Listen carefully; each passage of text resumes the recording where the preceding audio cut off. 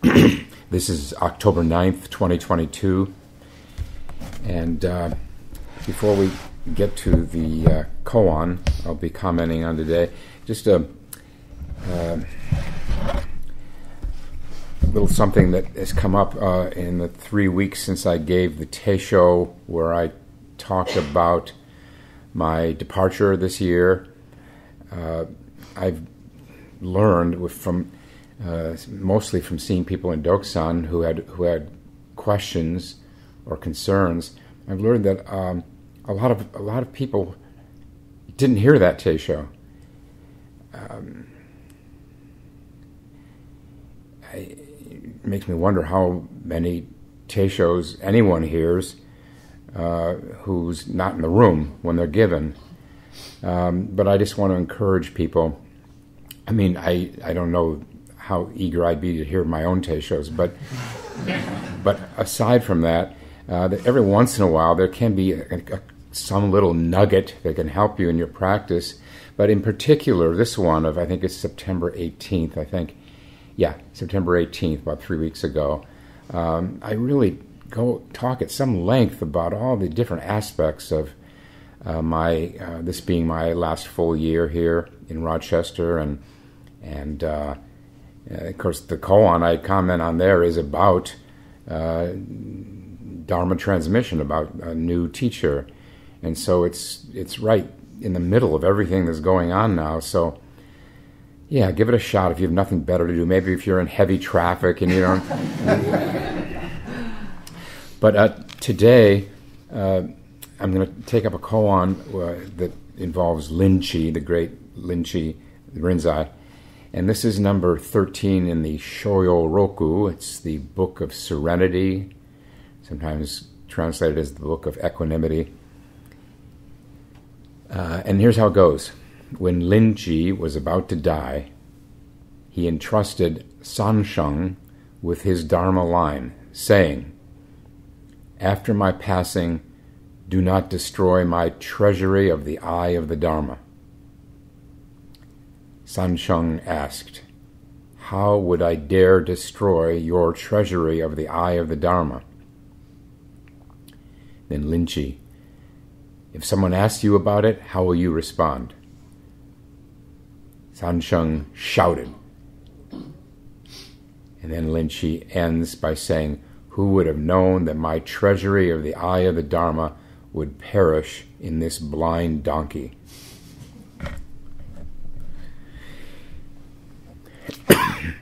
I do have some information here about Rinchi. There's not a lot, actually. He was born around the year 800, which would explain why there's not a lot of biographical information, but less than other masters of his stature. I'm reading now from a book called, get the official title, The Record of Rinchi. Record is a term that often in Zen refers to the teachings of Rinchi and also the life. But this is a monumental book, thick, 400 or 500 pages, The Record of Rinchi, and it was it's drawn from the historical records, but the translation and commentary are by Ruth Fuller Sasaki. She was one of the pioneers of Zen books, and it's edited by Thomas Yuho Kirchner, who I know that John Sensei and Chris met him when they were in Japan.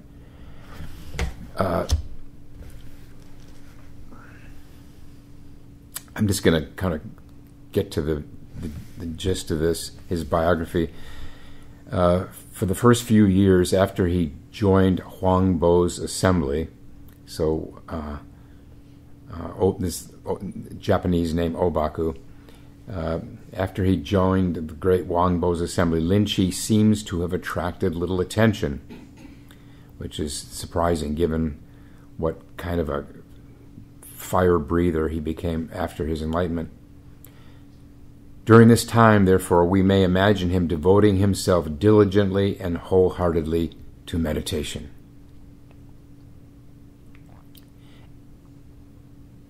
and other such activities as were participated in by the students surrounding Huangbo. By the way, as is so commonly the case, before Lin Chi ever found his way to the great Huangbo, he achieved some mastery in the Vinaya school. That's the Buddhist precepts, monastic precepts, and also in sutra study. So this was step 3.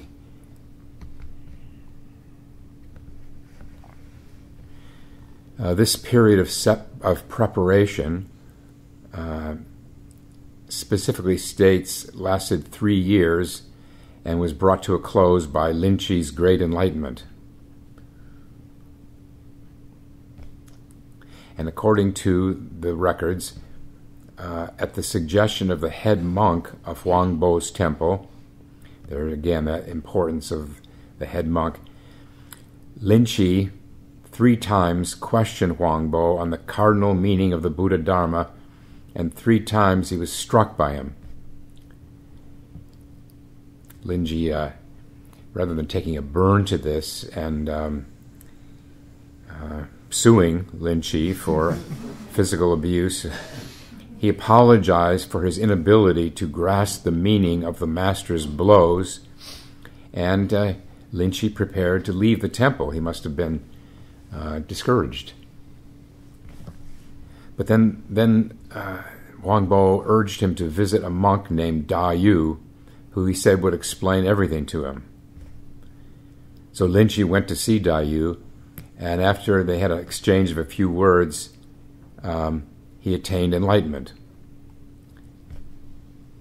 And then he went back to Huangbo, and he recounted what had taken place. The author here, Ruth Fuller Sasaki, says, in a spirited encounter with the master, Lin Chi slapped Huangbo's face. And then the master said, "You lunatic, coming back here and pulling the tiger's whiskers." To which Lin Chi responded with a roaring shout, which from that time on was associated with his name and style of Zen. After this, he resumed his place in Huangbo's assembly.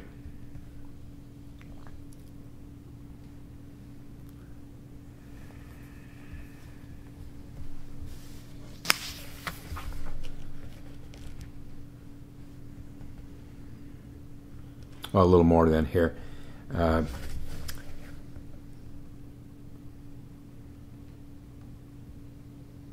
This is just a different version, but it's also interesting. Lin Chi went to visit this Da Yu, who lived in a hermitage not far away. And then in that first meeting, Lin Chi attempted to impress the old monk by discoursing all night on various Buddhist sutras and doctrines.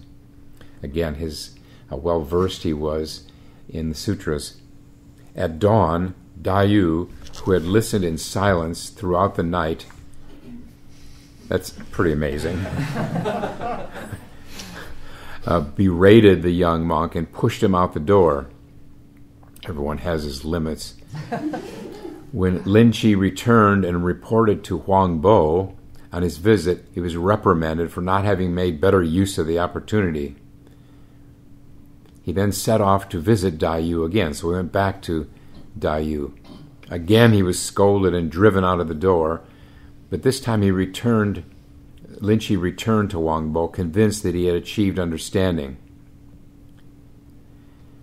Some 10 days later, he went once more to see Da Yu, and this time he was anticipating the old monk's efforts to drive him away by knocking him down and beating him.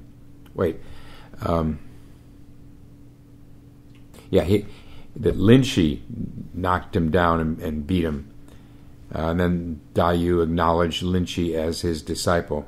No one needs to take this kind of behavior as literally,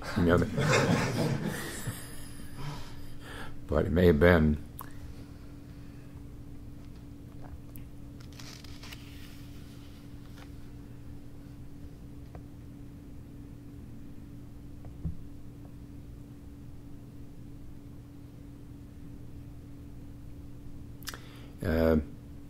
at about the age of 40, after some 10 or 12 years after his enlightenment, he left and set out on a pilgrimage.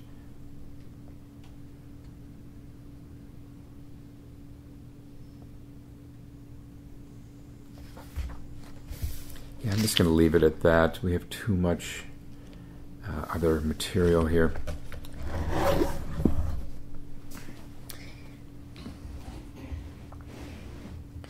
Imagine this was some 1,200 years ago.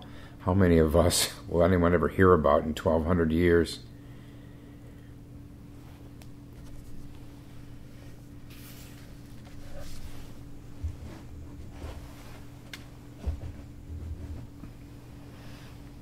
So back to the koan.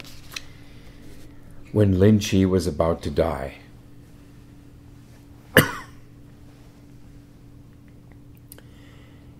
he entrusted Sansheng with his Dharma line. Sansheng appears in a koan in the Blue Cliff record, where he storms in to see Seppo, the great Seppo, and he said, "The golden carp has escaped from the net. What will it feed on?" And Seppo responded, "Well, when you're out of the net, I'll let you know." Good comeback, but not good enough for Sansheng. He said, "Well, this master of 1,200 monks can't come up with a better reply than that." And to which Seppo responded, "My duties as abbot are many and complicated." And don't think that he's apologizing for his response. It's one of the points of the koan. So he's about to die, and he gives Dharma transmission to this Sansheng, and then said, "After my passing, do not destroy my treasury of the eye of the Dharma." Another translation has it, "Do not destroy my true Dharma eye." The editor of the book I was just reading from, the record of Lin Chi, said that this true Dharma eye is just a way of referring to the basic principles of the Dharma, the Buddhism. It could be taken in a more narrow sense of Lin Chi saying, "Don't destroy my teaching," instead of the Dharma, my teaching. Because the Dharma means both. In a way, it means the bigger meaning of Dharma is the truth, the way, the law, ultimate reality. That's Dharma. Then the narrower understanding of it is the teaching, my teaching. So, which did Lin Chi mean, and which way did Sansheng take it?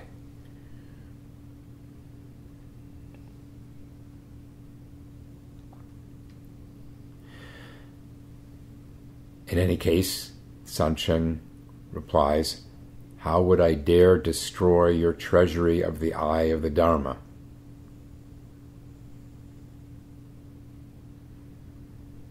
That's important, very important point of the koan.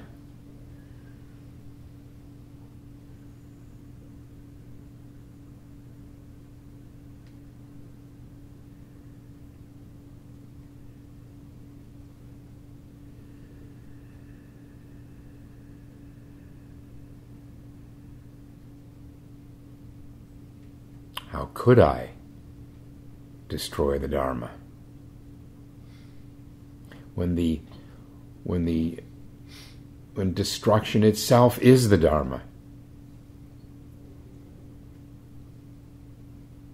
There's nothing outside the Dharma.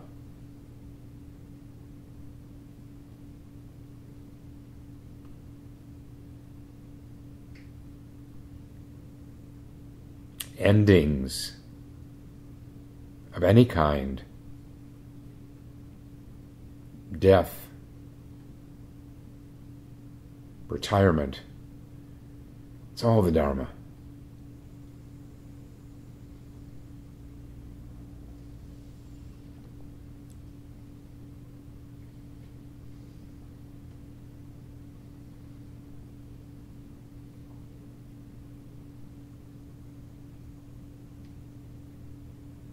This koan, as I delved into it again this yesterday and the day before, came to see that it's really all about destruction and creation. And I fished out this article from quite a while ago, 1988, by a Philip Novak. Philip Novak was the co-author of a wonderful introduction to Buddhism in general. It's just called Buddhism. It's Philip Novak and Houston Smith. Thank you, Houston Smith. If anyone wants it to be pointed to a very nice, clear, simple introduction to Zen Buddhism, Tibetan Buddhism, Theravada Buddhism. This is a really good one called Buddhism. But here, this was before. I'm sure this was before that book came out. And this Philip Novak is a PhD. Is at the time, 1988, was associate professor in the Department of Philosophy at Dominican College in San Rafael, California. And this article was delivered at a conference convened by a Sri Lankan Buddhist scholar, Padmasiri da Silva. But I turned to this because he has an eloquence, and certainly in the written language that we can only have to admire in a scholar. And so to make it easier on those of you listening to the Taisho, I'm just going to read some of this. He says, he talks first about the a big central feature of Zen practice is disidentifying with the self. It's quite a task, especially today in contemporary the United States, where identity is the obsession of so many people, whether it's racial identity, sexual identity, national identity, tribal identity. And then he goes on to say,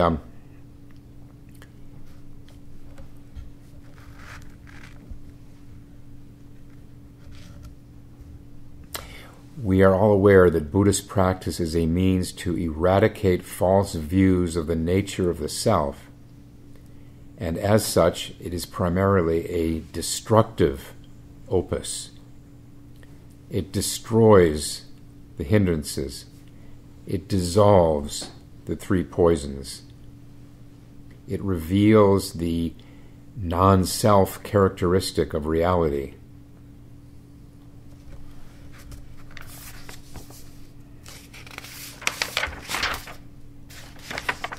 So this is a key aspect of, especially in Zen. We're often quoted the Zen saying it's a practice of daily losing.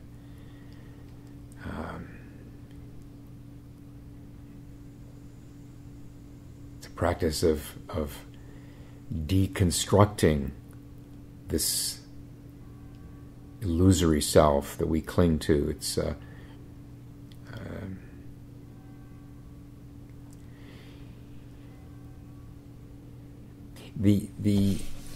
when Linchi here, as it is here, says, "Do not destroy my treasury of the eye of the Dharma," he couldn't have said that seriously because he knows that no one, Sansheng or even he himself, could possibly destroy it. That there's nobody there to effect such an act of destruction. It's no self. It's way beyond what anyone can do.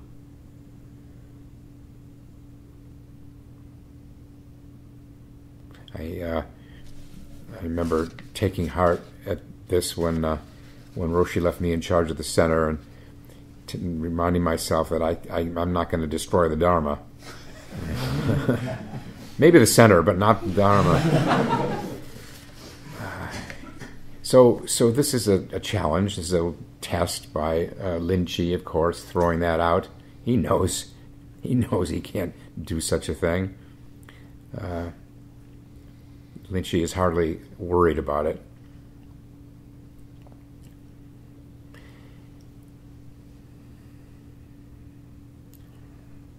And then Novak goes on, but the hunger for identity does not vanish overnight, nor does one go from being bound up in identity clinging to being free of such a clinging in a day.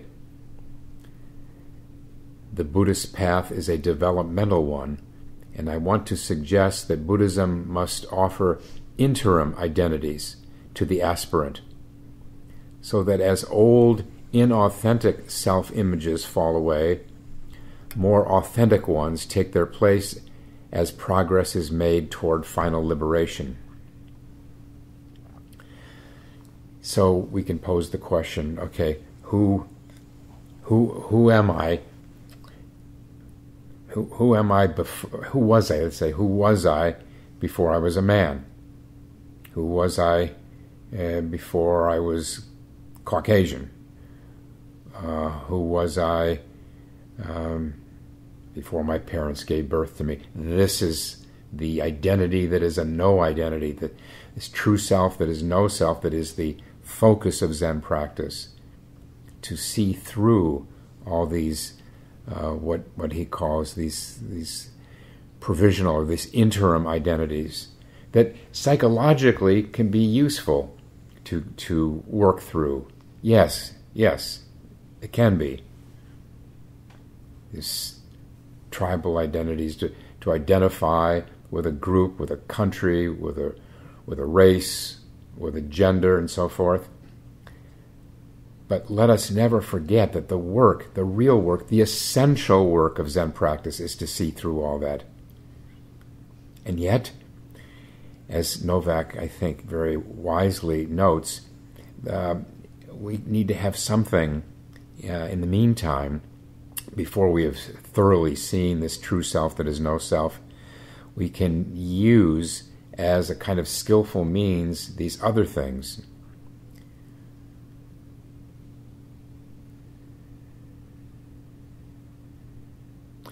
He goes on, Buddhist practice, I am suggesting, has a constructive aspect that satisfies the human hunger for identity even while the causes of that hunger are being gradually eroded.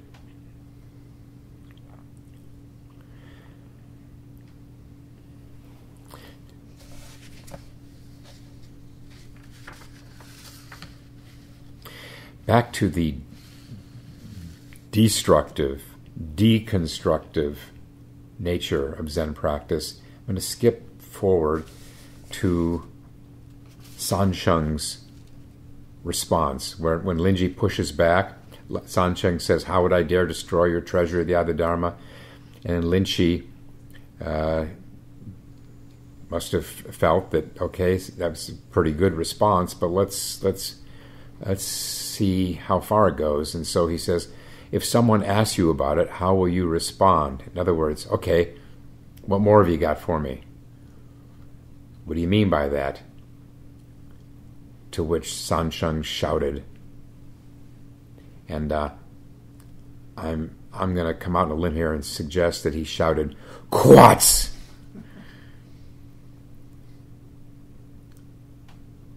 Doesn't say that, but we know he didn't shout, "Hi, how's it going?" maybe he did, but based on our tradition and other koans where this quartz comes up, I'm guessing it was quartz. Now, what is quartz? It's became a kind of a convention in Zen stories, dialogues, koans, of conveying a sweeping away of everything. Whoosh!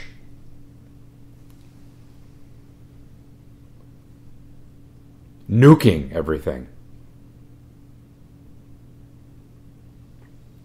This in one utterance, Sanshun goes right to the essence of Zen practice. The essence being the realm of no-thingness, nothing left. The old saying in Zen, kill the Buddha.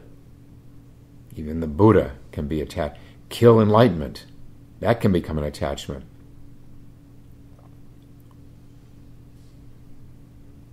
Every step of the way, the ego can utilize something or other to get us to grasp at something new.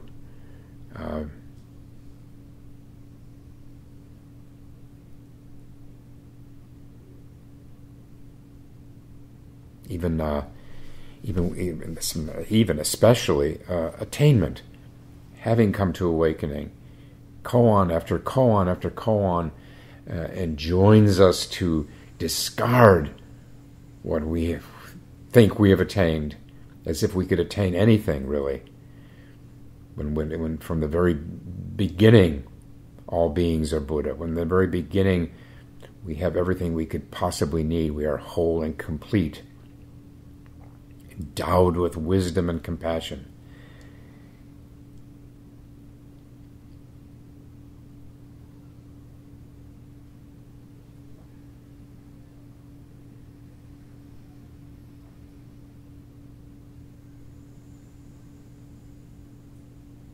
In a koan, I think number 22 in the Mumukana, Ananda, who still had yet to come to any awakening, even though he was, BFFs with the Buddha, he said, came to the Buddha, and he said, "What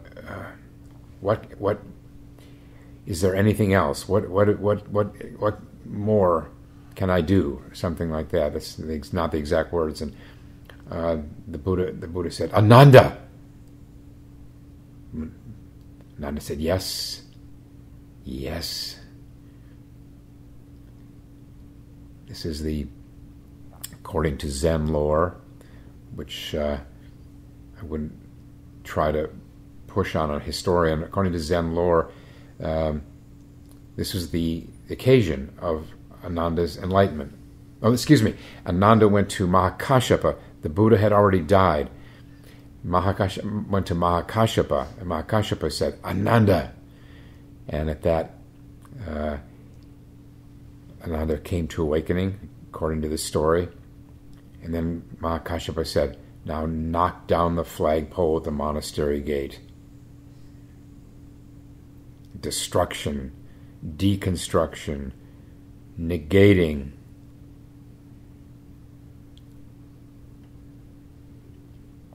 This is what a teacher is doing in Doksan all the time with people who present their understanding of a koan. That's it. Not yet.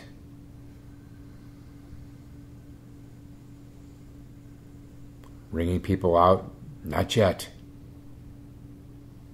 And it's what we do, especially people working on a koan. It's what is done with the questioning. The questioning is an emptying. This is commonly in Zen texts referred to as the great doubt, the wondering. Because if we are to the degree that we are really questioning or wondering, then we are free of anything. We're losing that wonderful losing. We're letting go. We're allowing dissolution to happen, dissolving of our attachments.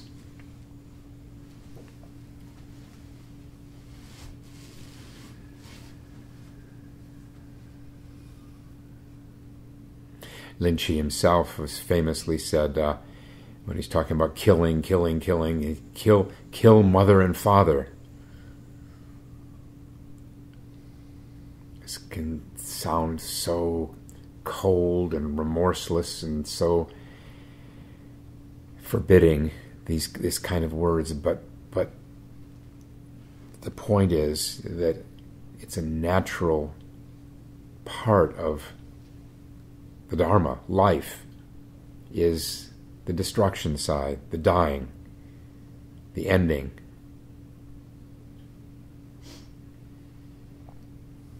It's even embodied in the Bodhisattva Manjusri,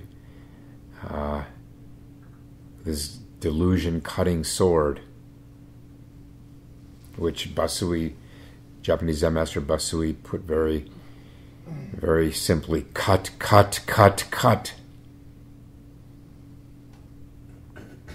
Cut identity, cut opinions, cut views. Starting with, and all of those, what they all have in common is thoughts.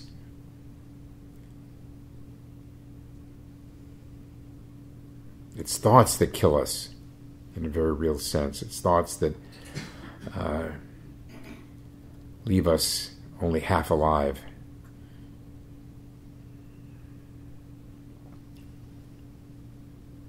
Mu, the word mu, is commonly translated as no or not. The one I ran across was the mu means it's not what you think.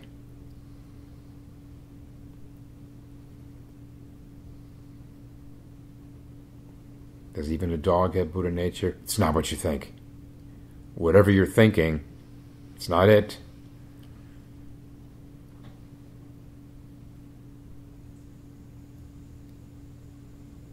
Chinese master Fa Yin saying it does not come from thought.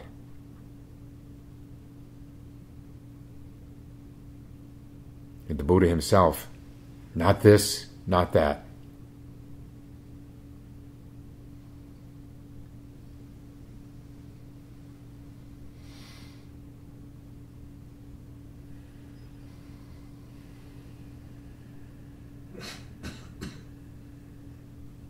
Questioning or doubt, let's say doubt, is it's just the flip side of faith, and that's the other side of all this is the constructive, the affirmative, the creative side of Zen practice. A little more of Philip Novak. Well, I read this. I'm suggesting Buddhist practice has a constructive aspect that satisfies the human hunger for identity, and not just identity, but our humanness. To just teach emptiness, no thingness, killing, that can't be the whole picture, and no Zen teacher would ever claim that it is.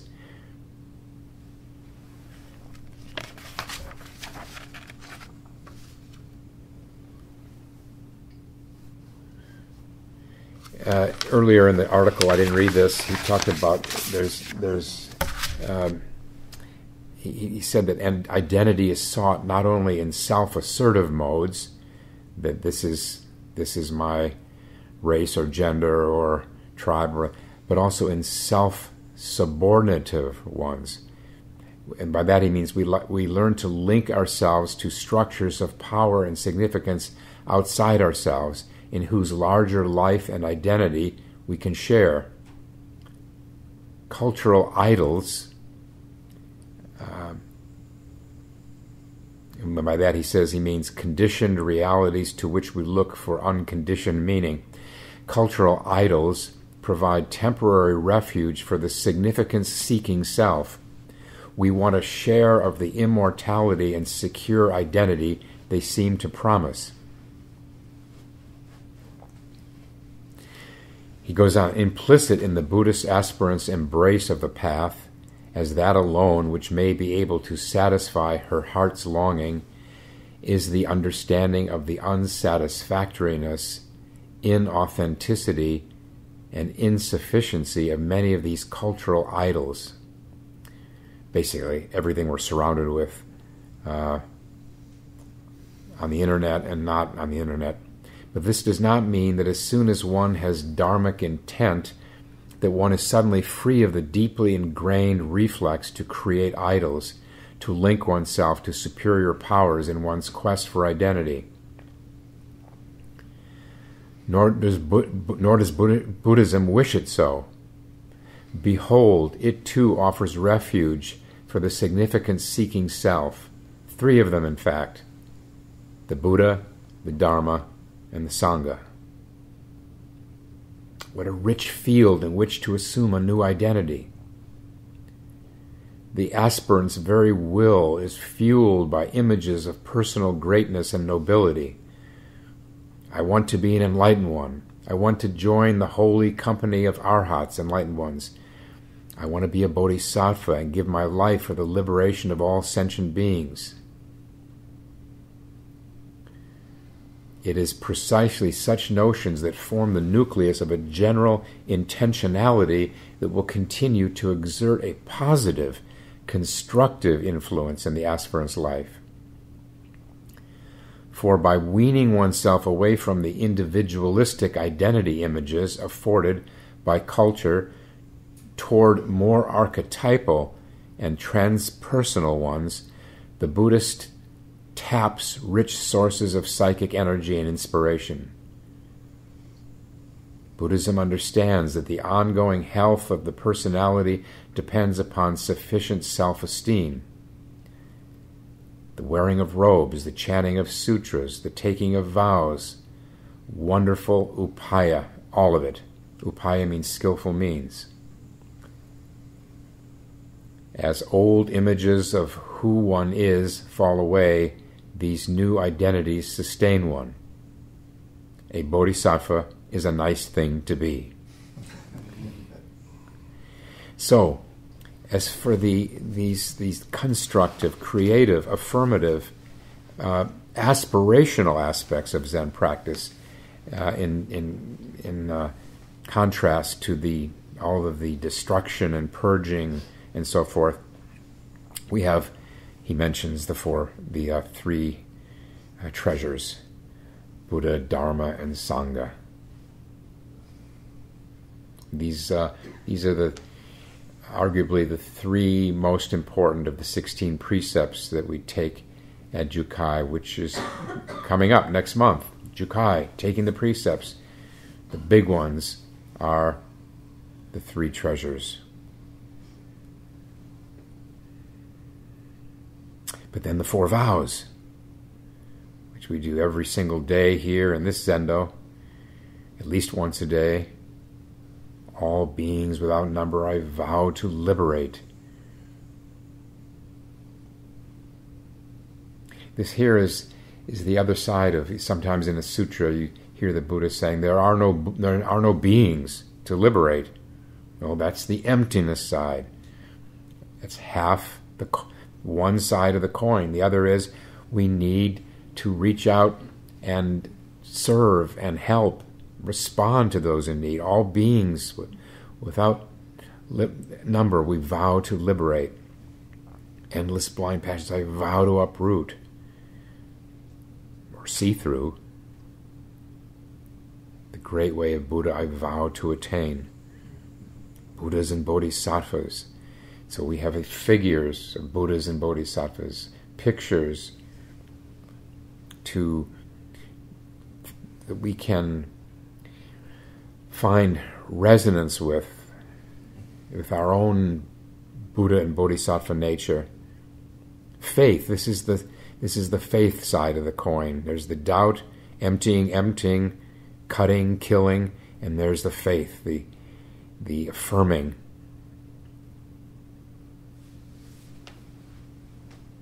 And then also the 10 paramitas. Usually when we talk about the paramitas or perfections, we talk about the 6 paramitas. Let me just run through these. There are 10, the fuller thing, but the first 6 you will, of course, all remember. The first one is dana, or giving. That's pretty positive, pretty affirmative. Shila is morality, the precepts. Kshanti is patience or forbearance. All things to aspire to. Virya or zeal. Dhyana is meditation. Prajna is wisdom. And then the other 4, I think, are even more clearly, well, maybe not, but they're also very positive. As upaya, he mentioned upaya, literally means suited to the place or situation, skillful means, adapting one's understanding of the Dharma to help others. There's the arising of bodhicitta, that aspiration to come to awakening for the sake of all beings. That's the 8th. The 9th is, it's called Bala. I never heard of it before. Bala Paramita. It's spiritual power, spiritual or moral power or force. This is, I think, what they're talking about in Chinese texts, where the translation says virtue. Even in our own English dictionary, this is the second definition. We associate it with being good, but the second definition of virtue is effective moral power or force. And then the 10th of the 10 paramitas or perfections is generally translated as knowledge. It's jnana.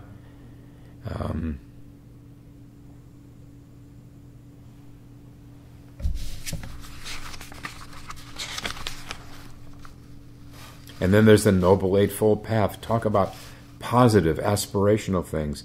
Right understanding, right intention, right speech, right action, right livelihood, right effort, right mindfulness, right concentration. Notice that mindfulness is just one of 8.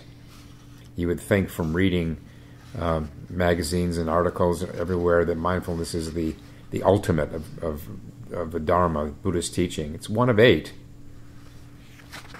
The one after it is, I think, Zen puts just as much emphasis on it, maybe not more, but just as much concentration. We need both. Zen meditation is sort of the fusing of mindfulness and concentration. In trying to concentrate single-mindedly on the breath or the koan, we have to be mindful when the mind has wandered. We have to notice, in other words. So mindfulness is right there. Very, very much required for Zen meditation. But beyond that, concentration, seeing through, seeing into and seeing through.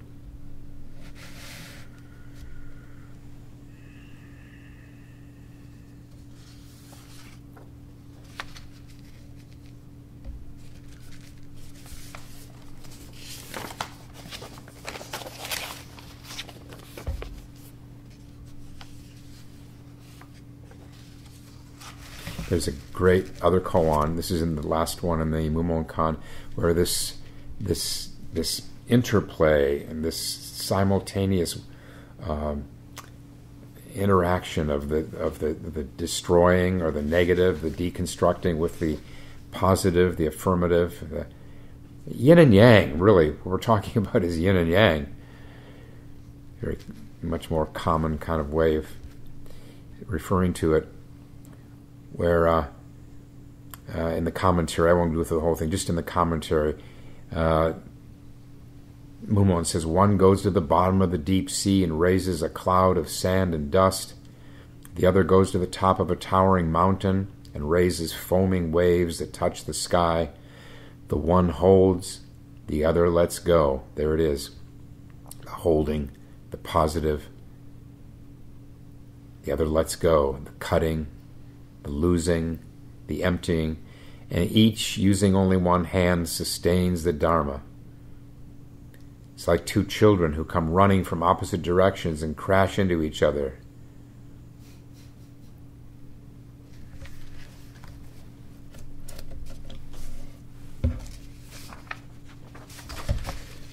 So this quats,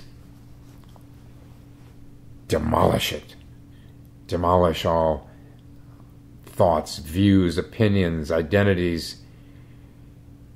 Demolish the very idea of the Dharma as something that could be destroyed. All ideas, concepts, attachments. Attachments above all. Never forget, attachments means above all to our thoughts. Our mental attachments. People so often, I just say this over and over because so often beginners especially say, oh, if I have to give up all my attachments, I got to give up coffee, I got to give up this, I got to give up that. No, start with the thoughts. There's when you're done with that, yeah, do what you want with the coffee. Or in my case, movies.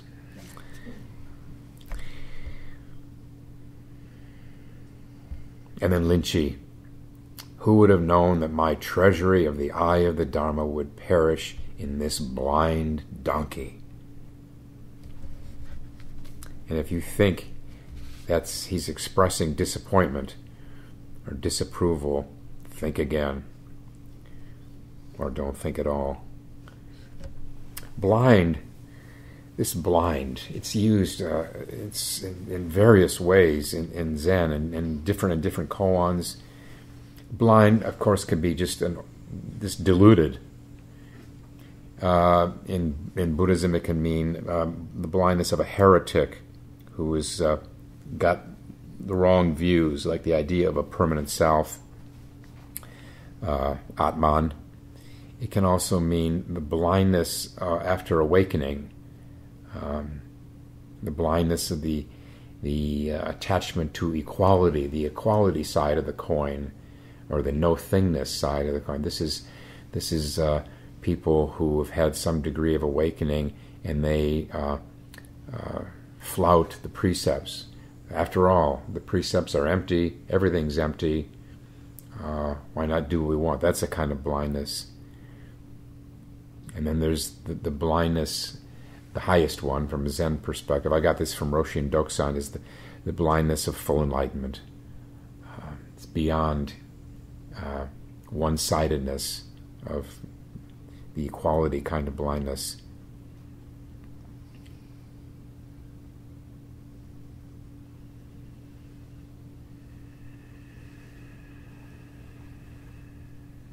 The blindness of really, another way to understand it is means empty. I know it's a bit of a leap from blind to empty, but there's a koan in the Blue Cliff record where the master and a monk, are talking about whether the monk's teacher had an open eye, and then they talk about giver and receiver, that is, teacher and student. And Hofuku says, giver and receiver are both blind. One way to understand that is the teacher is positive blind, and in a good sense, developed sense, and the student is, in the other sense, deluded. But then there's this other one. They're both empty, devoid of any abiding self. Which always remember, these words, they can trip us up. It can sound pretty bleak, the negative side of things. But really, it's only through dying, through endings, through changes. It's only through changes, flux, that the new can arise, that rebirth can happen through death. Well, it's easily said, but practice, it's through practice that we come to really take that into our bodies, we really assimilate that and know it with a capital K instead of just intellectually. All right, Time is up. We'll stop and recite the 4 vows.